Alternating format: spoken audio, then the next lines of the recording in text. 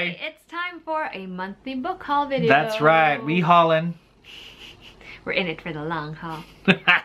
Anyway, I'm gonna kick things off by talking about 3 books that I bought digitally. The first is All Boys Aren't Blue, a memoir manifesto by George M. Johnson. And this says, in a series of personal essays, prominent journalist and LGBTQIA+ activist George M. Johnson explores his childhood, adolescence, and college years in New Jersey and Virginia. From the memories of getting his teeth kicked out by bullies at age 5 to flea marketing with his loving grandmother to his first sexual relationships, this young adult memoir weaves together the trials and triumphs faced by Black queer boys. So I've heard a lot about this book from a lot of other readers, and I was curious about it last year as well. When I saw there was a good deal for it, I was like, obviously gonna be buying that. The next book I'm going to talk about was translated actually from French. The book is called A Winter's Promise, and it's the first book in the Mirror Visitor Quartet by Christelle Davos. I wonder what that sounds like in French. I honestly have no idea. It's about a young woman named Ophelia, and she has the ability to read the past of objects, apparently, and travel through mirrors, which I guess that's why it's called the Mirror Quartet. Anyway, she's promised in marriage to a person named Thorn, who is a member of a distant clan, and so she has to leave everything she knows and follow her fiancé to wherever he goes. And then while she's there, she realizes that she's not just being married off, but she's actually a pawn in a bigger political game. Yeah. Which sounds interesting. And the last is actually an adult romance called How to Fail at Flirting, and this is by Denise Williams. And the reason I bought this one is because Rachel and DJ told me to. And the one line... And usually when they do, it's worth it. It's true. So the one-line description says, one daring to-do list and a crash course in flirtation turn a type A overachiever's world upside down. I honestly don't remember the full details of this one. I just, when those two tell me to read something, I'm just like, sure. Yep. And so when I saw this one was also, you know, there was a good deal for it, I was like, all right, I'm gonna buy it as well. Digital purchases for me are done. What about you? All my purchases are usually digital, and we're gonna start with some comics, right? Sure. The Dawn of X volumes 12 and 13 finally dropped. I've pre-ordered just about everything up to volume, I want to say 16. I would be shocked if you did. Right, which follows the merry adventures of the X-Men and how all the mutants are now navigating being a world superpower, whilst at the same time dealing with things like, oh, I don't know, another alien invasion that is going to end the entire universe, so to speak, which happens in the Marvel Universe every 2 years. Terrible, terrible place to live if you really think about it. And even worse if you're a mutant. But not so much lately until X of Swords, which is the next series that is happening under the Dawn of X and sort of saga. Are the mutants no longer on their front foot anymore? We'll see. All right, moving forward, Toph Beifong's Metal Bending Academy. I think this is going to be one in the... So we just recently, Katara's little bit was released. Now we've got Toph. I know there's a Suki one coming up. Ah, nice. So this might be sort of like little one-shots that they're going to release and maybe collect. I'm just predicting. I wouldn't be surprised. Right, in the same way that they sort of have like the Rift versus volumes 1, 2, 3, and they just sort of have the collected edition, then the library edition, which, hey, either way, I know that the hardcover like edition is going to end up on our shelf at one point in time. Oh, for sure. And if anyone else is wondering, it's about Toph's Metal Bending Academy, but twist, she's bored out of her freaking mind. I would kind of not surprised. I would read anything from the Avatar series, and that's probably why they've made Avatar Studios. Woo! Anyway, other things, Hints Are Kind 2 and 3, because I read number 1 on Comixology, and I needed to find out about 2 and 3. Why, you ask? Because it's about a post-apocalyptic world where humans are destroyed by a virus, and the last remnants and survivors, specifically a little conclave living in the middle of Central Park, just happens to stumble upon the larger world out there and discovers that, hey, guess what? This whole time we were trying to survive in a world thinking there's just us. Oh no, the myths have come back. Anything from ogres and like skinlings and, you know, goblins and fairies to actual full-fledged she from Irish sort of like fae, you know, like mythology. They're out there. They're in charge now. We're just caught in the middle. Totally beautiful story. You should totally read it. Once in Future Volume 2 by Kieran Gillen, because I read Once in Future Volume 1. Arthurian legend. Just think about it this way. Picture it. Britain. A bunch of nationalists stumble across an artifact that will resurrect an ancient evil tyrant from Arthurian mythological lore, in which Bridget Maguire responds and escapes from her nursing home and decides to bring her grandson Duncan along for the ride, because apparently she's the person to, you know, get the job done. A couple more things. Red Thorn 2, Mad Gods and Scotsmen by David Bailey. Again, it's about gods and ancient gods sort of waking up, and you know, this time Scottish ones anyway. The gods of Alba, they're pretty cool. A young girl discovers how her sister disappeared and what crazy magical powers that are actually within her actually are for, and what they could do. So this is part 2 of that. Totally really fun. Lastly, and my easily next to Hinterkind, my personal favorite of my comics haul, Something is Killing the Children. I like her, like, it's easily my favorite. By James Tynion IV, because it ticks all of the boxes of my childhood love for horror films. It's a story about a young boy who has witnessed the murder of all of his friends. Everybody thinks he did it. He knows he didn't do it. He was there. And the only thing that did do it, nobody else can see except him, until a young woman sort of strolls into town with a mysterious background that says, I can see it, let's go kill it. That's Something That's Killing the Children is gonna get killed, and I want to find out what happens in book 2. Alright, that ends my comic haul. Okay, now nice we'll and talk sweet. about physical things that I bought. So first we'll tackle 3 pre-orders, I want to say. So the first is the graphic novel adaptation of Alexandra Bracken's debut novel, Brightly Woven. I actually have the hardcover of that, which is a little hard to find now. It's somewhere on our shelf. Brightly Woven is about a girl who has weaving magic. Nice. And she is tasked with helping this wizard named Waylon North to get to the capital so that he can deliver some important news. He needs someone who is able to help mend his traveling cloaks, if I remember correctly. Sure. And so these two have to contend with all the shenanigans that come when someone is trying to prevent you from getting to your destination.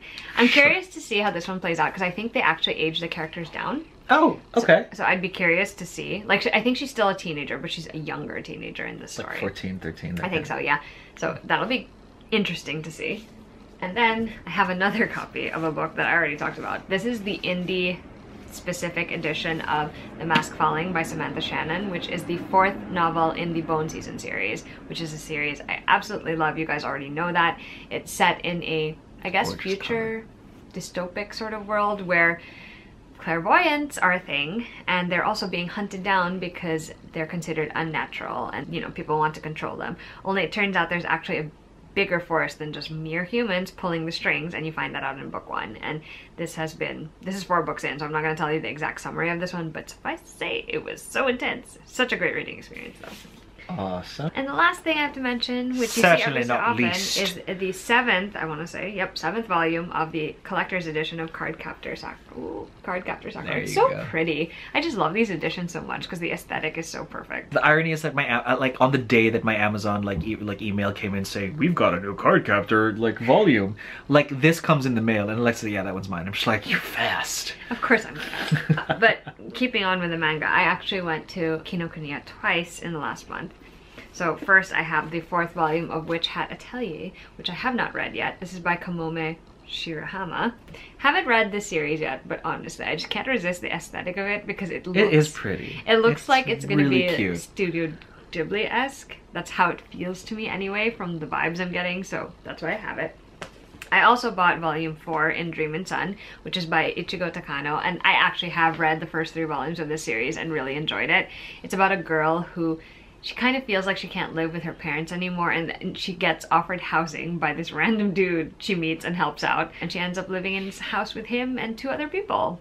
And then this is a volume 1 that I picked up on a whim. It's Waiting for Spring, which is by, it says Anashin, which I know nothing about this book except that the girl in it is kind of a wallflower until she gets to know some of the members of her school's basketball team. Sure. That's literally all I know about it, so we'll see how that goes. On this outing with Rachel also, I bought a few other things, and she also gave me 2 things. So let's talk about the 2 things she gave me first. So she decided she wasn't going to keep these copies, and I wanted them so I could read them. I'm not sure if I will end up keeping them either. This is The Darkest Star, and then this is The Burning Shadow, and these are 2 books in the, oh my goodness, I can't even remember what it's called.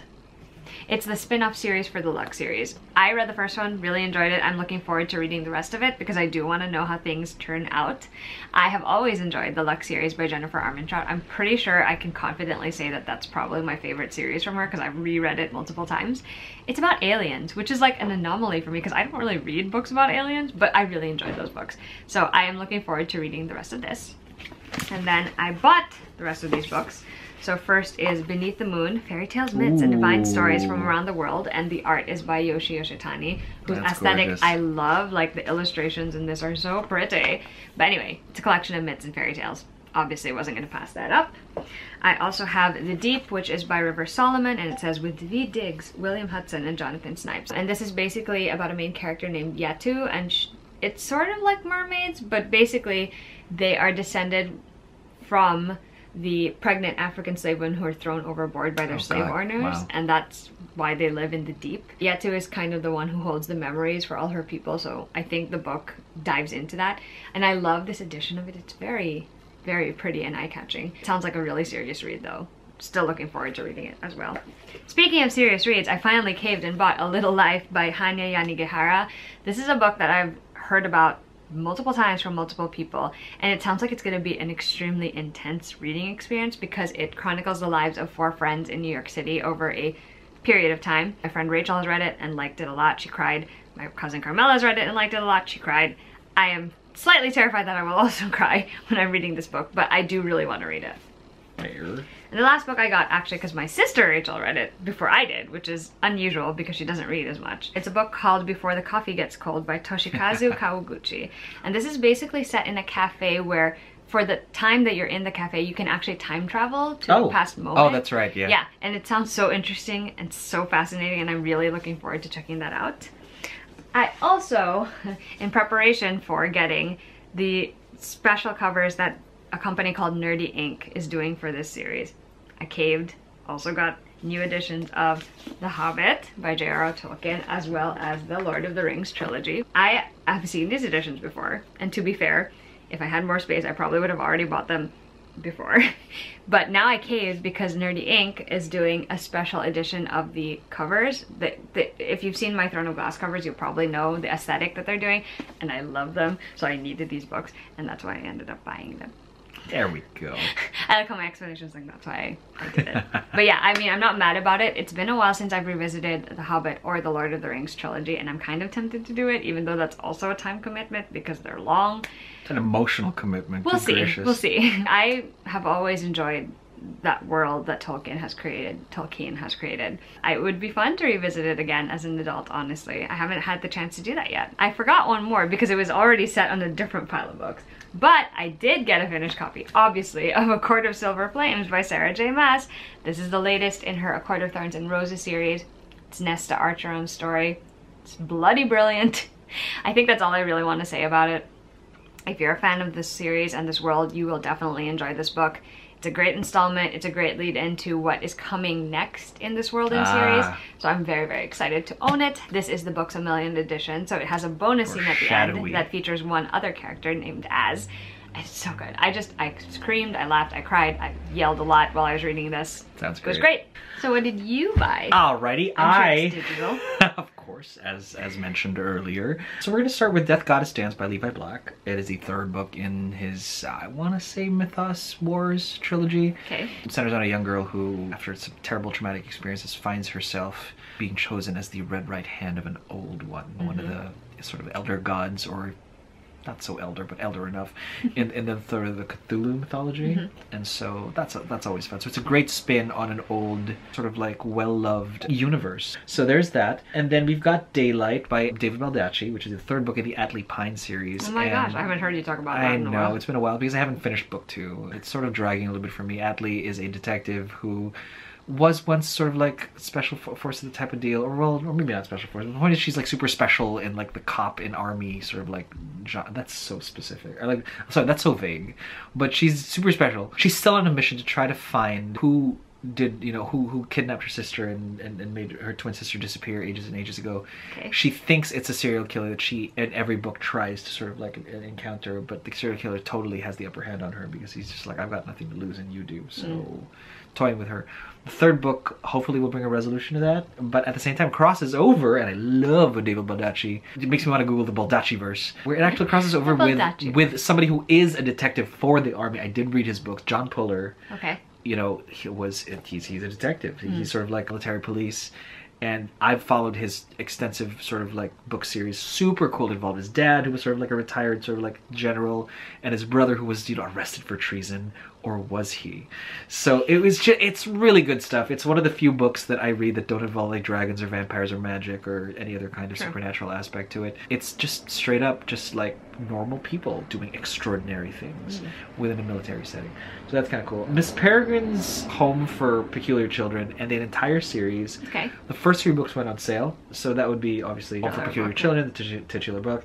You've got Hollow City book 2 and then Library of Souls book 3. You've read those, yeah? Totally. Have them on my shelf. Bought them at like 2 BAs ago. But they sold for like $1.99 at the time. So I'm just like, yeah, each. I'm like, yeah, I'm gonna finally collect it because I do have books 4 and 5 on my Kindle as well, so I thought might as well collect the entire thing. It's cheaper, and I did buy the last book, which is A Desolation of Devil's Acre. Okay.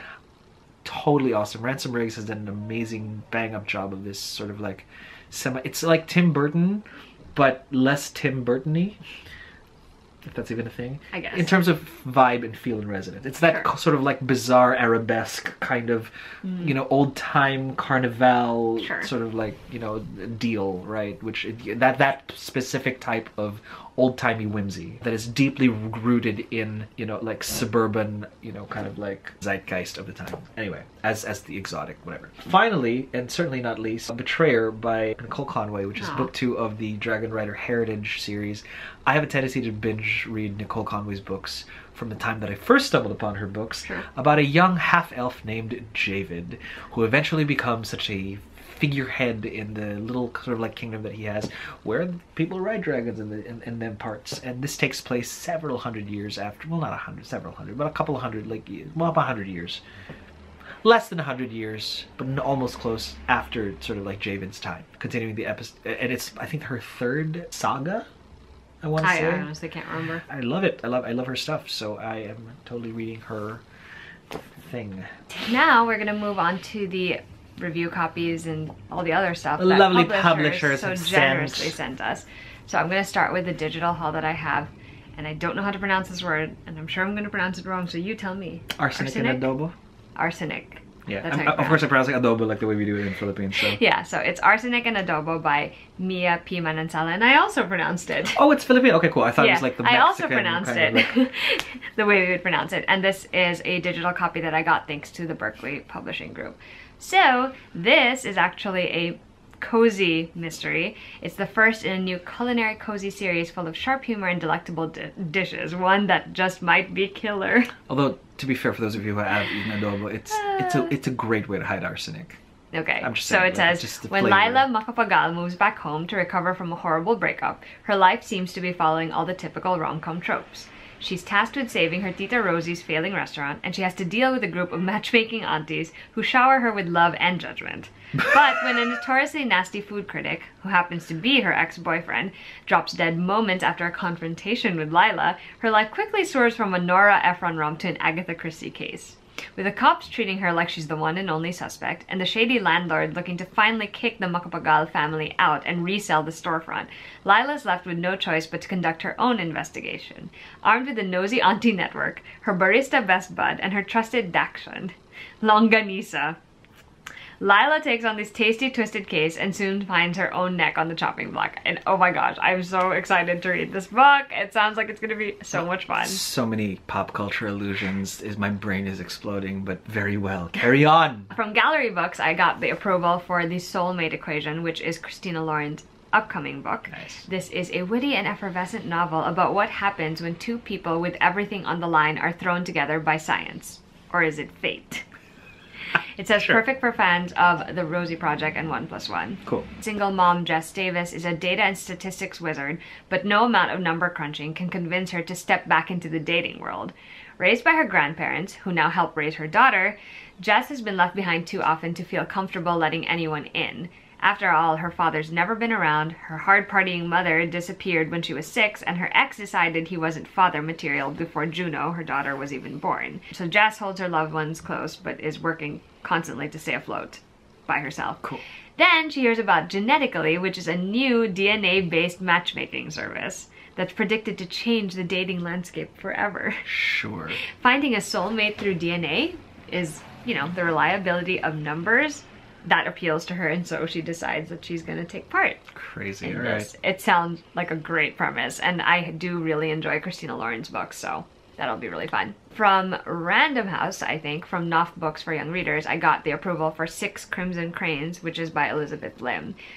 The description, one-line description is, a princess in exile, a shape-shifting dragon, 6 enchanted cranes, and an unspeakable curse. 6 enchanted Drawing from the cranes. wild swans in East Asian folklore, this breathtakingly original fantasy from the author of Spin the Dawn is perfect for fans of Lee Bardugo or Tomi Adeyemi. Listen, I just needed all of those tiny details, like first, an exiled princess, a shape-shifting dragon, and it's based on the 6 swans, the wild swan story. Here for it. So I'm going to be reading that. And the last digital copy is from Abrams Kids. It's actually by my friend, Margot Wood. It's her debut novel, Fresh. And it is actually a retelling of Emma, but it's set at Emerson University, and it is about a freshman who is going to Emerson University. And I'm really excited to read Margot's debut novel. Margot? It's going to be so fun, so great. And now we're going to move on to the sort of physical review copies, arcs that I got. So from Berkeley, we have The Road Trip by Beth O'Leary. And this one says, 2 exes reach a new level of awkward when forced to take a road trip together in this endearing and humorous novel by the author of the international bestseller, The Flat Share. Then the tagline is, what if the end of the road is just the beginning? Wow. Can't stand it. I love the premise of this so much. Okay, forced proximity. There you go. Second chance romance. Here we go. We're here. Here we go. From Simon & Schuster, they sent me a few finished copies. So first we have A Cuban Girl's Guide to Tea and Tomorrow by Laura Taylor Namey. Laura Taylor Namey. And it says, for Lila Reyes, a summer in England was never part of the plan. The plan was, 1, take over her abuela's role as head baker at their panaderia, move in with her best friend after graduation, that was number 2, and 3, live happily ever after with her boyfriend. But then the trifecta happened and everything, including Lila, fell apart. So her parents are worried about her mental health, and they decide to send her over to England to spend the summer with family friends and to hopefully, you know, reset everything. But with the lack of sun, a grumpy inn cook, and a small town lacking Miami flavor, what would be a dream trip for others feels more like a nightmare to Lila until she meets Orion Maxwell. Orion Maxwell. So, you know, I'm here for it. I'm ready. Very well. And then we have an equally pink cover, Rent a Boyfriend by Gloria Chow, which I've actually talked about before. So this is about Chloe Wang, and she's kind of nervous because her parents expect her to be dating the ideal boyfriend.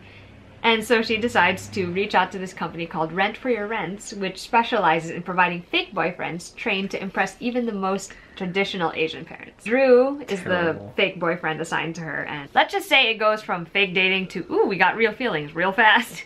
I'm so excited to read this book because it just sounds like it's going to be delightful. Sure. And then we have Recommended for You, which is by Laura Silverman. So this is what this looks like. And the reason I wanted this one is because it's set at a bookstore. So there are 2 employees at this bookstore, and they are on a mission to outsell each other, like to sell the most number of books. And it just sounds super cute. Can't wait to check it out. From Penguin Teen, they generously sent 2 things. First is an actual physical arc of Winter Keep by Kristin Cashore, which is the newest Graceling Realm book. Don't know what the plot is about. I know it's still centers around Bitter Blue, but other than that, I don't know the plot, and I don't want to know because I actually haven't read Bitter Blue yet. So, fair. But this cover is fantastic.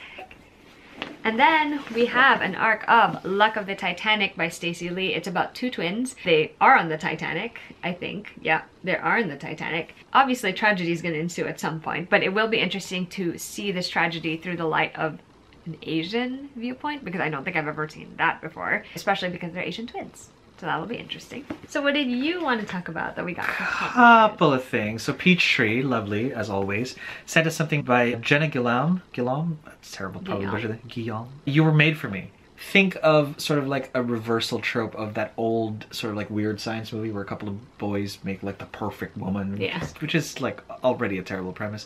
But I think here it's sort of like 2 girls creating like the perfect guy.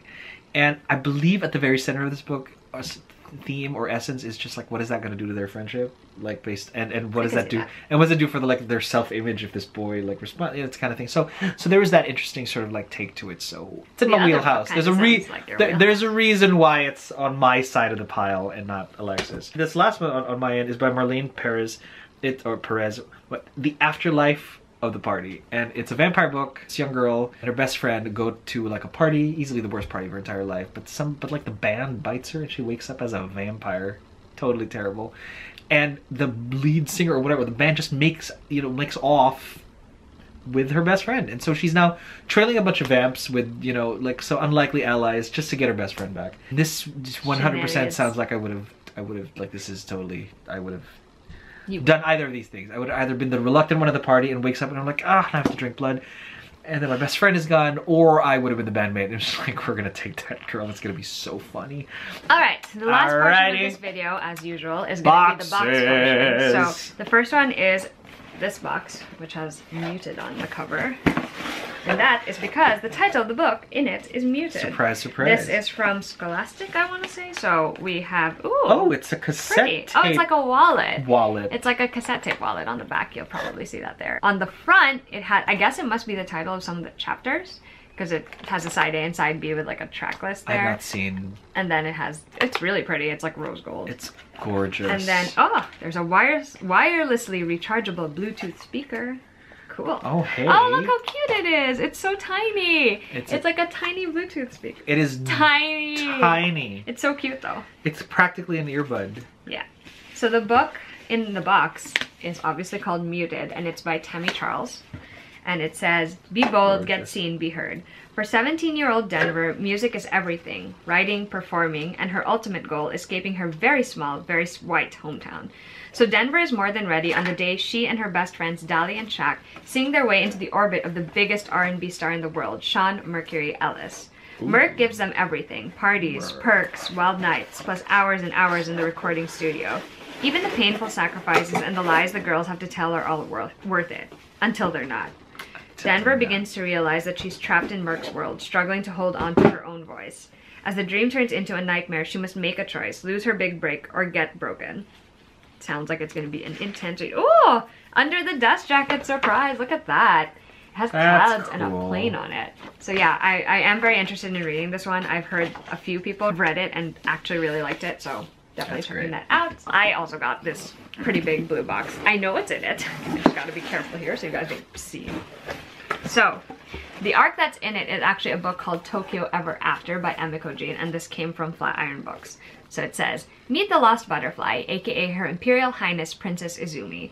Izumi Tanaka has never really felt like she fit in. It isn't easy being Japanese American in her small northern California town. Raised by a single mother, Izumi has always felt like it's been her and her mom against the world. But then she discovers a clue to her previously unknown father's identity, and he's none other than the Crown Prince of Japan. Which means that outspoken, irreverent Izumi is literally a princess. So she travels to Japan to meet the father she never knew and to discover the country she's always dreamed of visiting. But obviously being a princess isn't all about the ball gowns or the tiaras. There are conniving cousins, the hungry press, a scowling but handsome bodyguard who just might be her soulmate. I'm already in it. Here we go. And thousands of years of tradition and customs to learn practically overnight. Soon Izumi finds herself caught between worlds and between versions of herself. Will she crumble under the weight of the crown or live out her fairy tale happily ever after? Oh my gosh, it sounds like it's gonna be so much fun. And I like the paper cut cover style too. You mean the weight of this crown? Yeah, look, there's a tiara in here. Oh, this is like a, what do you call it? A scandal sheet. And then it has the family tree on the back. That's cool. There is, ooh, sticker. Tiny sticker actually. Oh, Pocky! The best thing ever. Make sure there's not enough. Oh my god, look! It's a little bear squishy. Oh, it's squishy! Yes, there's so much stuff in here. But yeah, it sounds like it's gonna be such a fun book, and oh, there's another sticker. Anyway, it sounds like it's gonna be such a fun book. I like the whole royalty aspect. I'm so excited. Thank you so much to the publishers for both those boxes. So, got a fairy loot box. And the reason I got this box will become very clear momentarily. So you're just gonna have to wait. Ooh, that's gorgeous. So first, we're just gonna go through like all the things in this box. I think there is a card. So you show them what it is. This is like a cooking, like, so I don't know what it's called, but I use one of these and I love these. And it says, it is a wooden spatula. A wooden spatula. Did you know food is infinitely more scrumptious when you're in love? And that's a quote from Lovely War by Julie Berry, which is a book I absolutely love. It's also great when you're heartbroken. The design is by KDP Letters, and it's so cute, and it's functional too. Like, that's something we could actually use. I'm definitely using this thing. Then there's this. And then there is, you can take out. I believe that's a trinket dish, but you're gonna have to take it out so we can see. A trinket dish. Oh, hello! It is gorgeous. Look at that. Cupid. Oh, I love it. It's Eros and Psyche. Yep. Or Eros and Psyche. Yeah, sure. Yes, and the illustrations by Tara. So it's gorgeous. So pretty. It's got that nice little Greek sort of like. Let's see what else is in here. We have a book sleeve. Oh, hey, what does it say? Oh, well, you can be the one to show it off. But in a solitary life, there are rare moments when another soul dips near yours as the stars once a year brush the earth. That's a great quote. This is from Circe by Madeline Miller, and the design is by Chatty Nora. So love that book sleeve. Looks great. Gorgeous, my gosh. Okay, I don't know what's in this tiny envelope, but we are going to find out. Find out for us. It is. Oh, okay. It's an iron-on patch, and it is illustrated by. It says Aliasis World, so it's basically the cover of the book, honestly. It's a Medusa iron-on patch, which we will find out later what this is, but you probably already You mean Medusa, a Gorgon, usually put on a shield? I wonder. And now in another sealed fairy loot envelope. I actually have no idea what that is, but I guess we're about to find out. It is a bookmark. Ooh. I think it's a bookmark. I wonder what it's designed like. Oh, that's of the stunning. goddess Athena. Oh my gosh, that's stunning. So it's a monoline art That design, bitch. and it's an enamel bookmark, and it's so stunning. I love that bookmark so much. So we have the collectible tarot cards, which come pretty much every month. This time the art just so happens to be for The Wrath and the Dawn, and it was by ARZ28. Actually, the next item in the box is one of my favorite things. I actually saw it already when I was sort of like going through the box myself.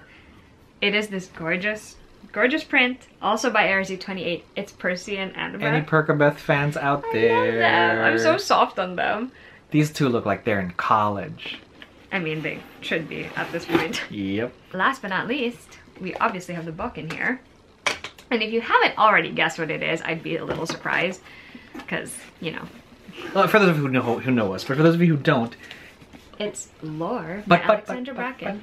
So let's show them the entire thing. So this is the front. So no Gorgon medallion just there yet. Yeah. Because they saved that for the back. Yes. Right? And it says Hunt or Be Hunted. Hunt or Be Hunted, alluding to the Aegon. But look at the side. So it has this print on this side. It also has it on the other side, but in a nice like foil. Gold foil. And then if you open it, which all of the like papers and stuff are in here. So you've got this nice kind of like gold marbling kind of going on for you there. But, the shield. It's so pretty. And then the spine also says something, it has a quote. It says, the games have begun and she's playing for her life. And then there's also a design on the back. And then a design on the back is like this nice Greek kind of like whatever. There's like so many things happening here. But let's talk about this. Let's talk about Can I just say, can we please this freaking Under the Dust Jacket talk design about this for so a beautiful. moment. It's by LizArt_Zardonix. I will put that on the description box. So into this. Stunning! I love it so much. So and if you know, you know. If you know, you know. I need a digital print of this thing if we can get one. There's also this character art print where the letter that Alex wrote to readers is on the back of it too. Oh, gorgeous. And this is by Running Quill Art. So it's beautiful. You guys already know that we actually really love Lore. Like, we thought it was so much fun. Alex Bracken makes me want to be a writer. I know, she's such a great writer. We love Lore, obviously excited to have that edition. But we also have one more exciting package, and we got it in the mail, and I promise you the first thing that happened when we saw it, we were like just like heavy breathing and like just nigh manic excitement. And if you can't tell by this symbol already, this is a box for, I'm pretty sure, yep, it's for a Cassandra Clare book.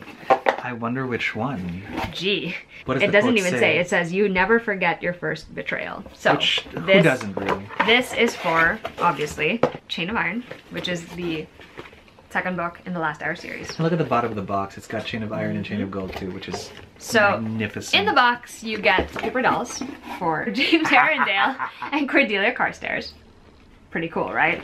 But you also get this really cool DIY embroidery kit where it has the quote, all the stories are true, and then you can pick the rune that you want to embroider, which I will be doing.